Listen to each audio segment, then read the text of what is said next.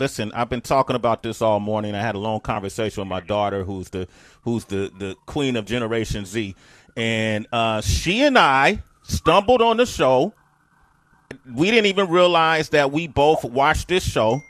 And it was we always suggest to each other, hey, what are you watching right now? You watching this? You watching that? And one of the things I told her to watch, you got to watch Ziwe. And she said, Daddy, I can't believe that you watched that on Showtime. Yes. She said, I love Ziwe. I said, why?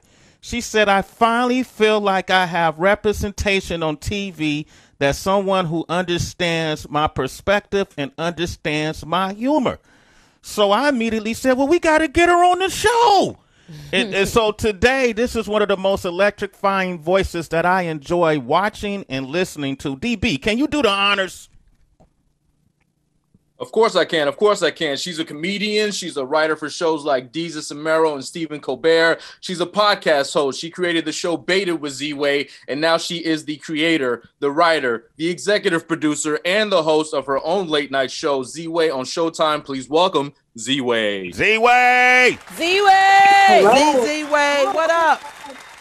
Yo, thank you for having me. Y'all are icons. This is historic for me. Oh, come on, man. Oh, wow. Yeah, icons? You going to go that far? You put us on an iconic level? Yeah? I mean, how could you not? Sway ain't got the answers. This is iconic moments in pop culture. Oh, okay. There you have it, man. Yo, that's my claim to fame, Z-Way. That's my claim to fame.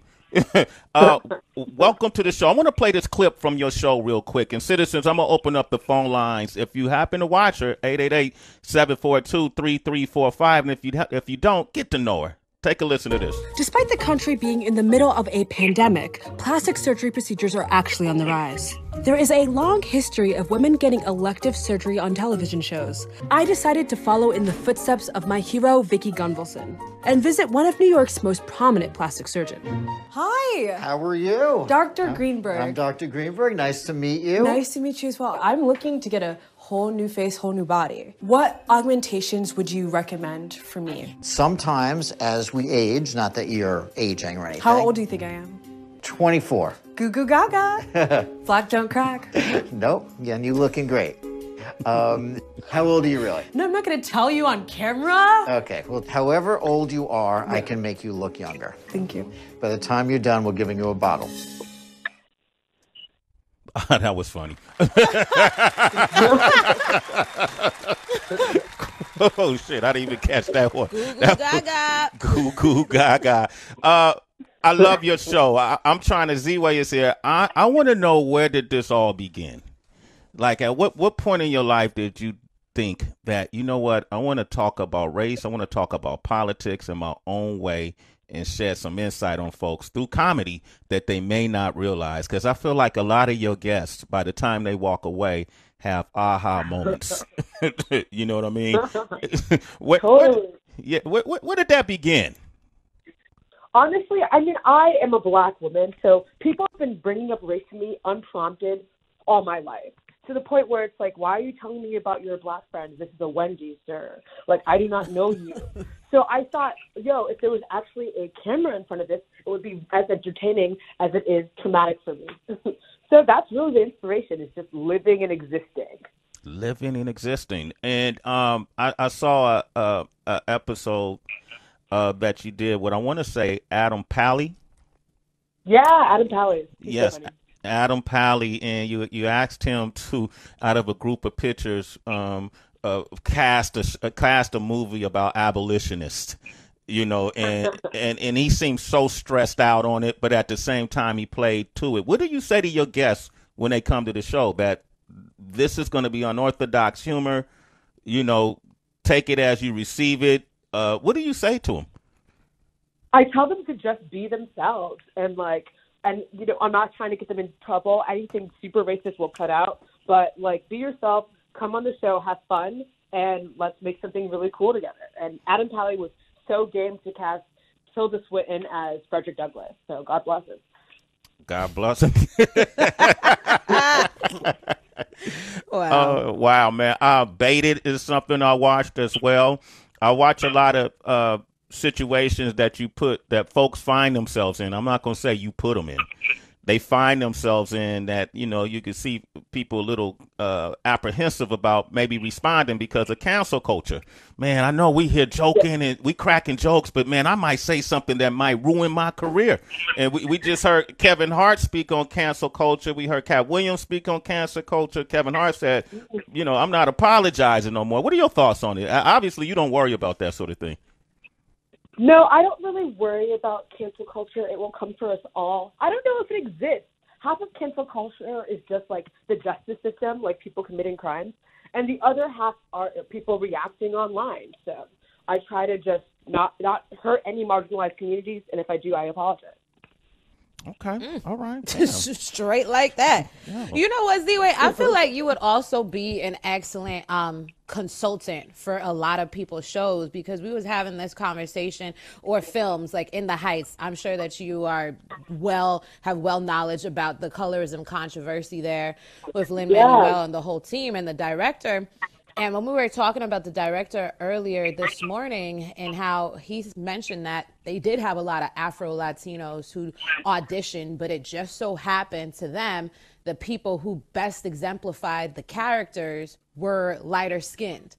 How would you fix a situation like that? In that particular, I would cast Black people. That's what I would do. I think Lin-Manuel just apologized, so thank you to Lin-Manuel for that. But I think you just move forward and say, hey, how can I make sure that I'm actually addressing these communities and helping them and employing them? But consulting, again, is not free. So if you want any more advice, you have to pay me. HB, you hear this, HB? I love it. No, I'm here for all of it. Ziwe. How you doing? This is Heather B. Nice to talk to you. Thank you for calling into the show today and giving us a little bit of your time. I just want to give you props on something totally you're probably not expecting, but I received your gift box promoting the show. And I was like, yo, this girl is after my heart. I don't know if you had anything to do with your promo gift box, but I just want to tell everybody it came with a really nice little box of lemon poppy shortbread cookies, which I devoured. It came with the old school bubblegum tape, like, you know, the pink little round circle, the tape that, like, it came with a bucket. Like, did you have anything to do with that? And are all of the things that was in your gift box a reflection of your personality or had some personal meaning to you? Oh, 1,000%. There were ring pops. There were like old school sunglasses. Yeah, I came up in the 90s and the 2000s, so I am that child still with the bubble gum blowing bubbles. So yeah. I loved it. I like it. Ziwe is here, 888-742-3345. Robin Thede is also a citizen of Sway in the Morning. She's been on the show plenty of times. I love her. I feel like, you know, for a while, I felt like, you know, she's in spaces that we don't see a lot of us in. But, you know, now we're starting to see more of us in, especially in the terms of Black women. And you worked on The Daily Show, The Colbert Report, even with Robin. What's your experience been like in these rooms? Like, do you find yourself being the only representation, or has it gotten better? Not at Robin Thede and Jesus and Mero. That was quite the opposite, where there were so many Black and brown people that it was like, it felt like how I grew up. And that was really, really a blessing, honestly. And so when you go to rooms like Jesus and Mero or Robin, you take that information. You're like, okay, how do I hire people and give them the same opportunities that I got? So that was my plan with my show. Okay, I like that. Your history it runs deep. Some people think because, you know, they are vloggers or they make content for social media that they're equipped to handle being in your position because they've seen you do it. But can you tell your story a little bit? Some of the things you did before you got in those rooms to kind of bring attention to yourself. How did I get to this point in my life? Yeah, well, you know, you were doing you did a lot of things outside of working at the Colbert Report and The Daily Show and Jesus Mero. So what sort of things did you do to lead to this point? Word. So it's all a hustle, right? Because I don't know about you guys, but I was very broke after I graduated college. Was working at a restaurant, was doing shows on the side, was tweeting, trying to go viral so people can notice my stuff. Was producing on my own, operating at a loss. Like the first baited YouTube episodes you've ever seen, those were all things that I self-produced. Lost money, no one saw them, got 2,000 views. But you just keep working and working until eventually 10 years later it hits. and suddenly you're an overnight success even though you've been grinding for a decade. So all of the work that I'm doing today is a testament to the hustle I had for the last couple of years. So basically, to those who just started and see what you're doing, they love what you're doing. You can't walk into her, you can't fit her shoes until you walk into them. You can't just jump on and have your own show on Showtime. All right, a critically acclaimed show. I'm curious about your writing process because one of the things I admire about you most is I can't guess where you're gonna come from. You know what I mean? Facts. I can't, and I love that. I'm just in the open floating when I watch you. What is your writing process? You know, I am an agent of chaos. My writing process is that I write a lot. Like, at one point during the season, we were writing 50 pages a week as writers. Cole Escola, Michelle Davis, Damon Washington, Jordan Mendoza. And ultimately, it's just whatever is hot and we're still laughing at after we've read it 6 or 7 or 8 times, that's what's going in the show. But a lot of the show is also improvised. So we take the writing and then we go into the doctor's office, the plastic surgeon, or we talk to Friendly Voice or Adam Pally, and we like kind of throw caution to the wind and just stay in the moment with the respective person. So you don't know where I'm coming from because I don't know where I'm coming from at any given time. I love it. Ziwe, have you ever had anything you've said that looking back on it now you're like, dang, I actually am not attached to that statement anymore? Like you've outgrown something that you've said. Yeah, all the time. I mean, every single day we grow and become smarter people. So I am susceptible to that as well. And so all I do with that is just bury those videos and pretend they didn't exist. Noted. You just do this naturally, huh, Z-Way? This ain't, you don't even need a camera for this. You get folks laughing. What's your social life like now when you walk outside? Do people recognize you more?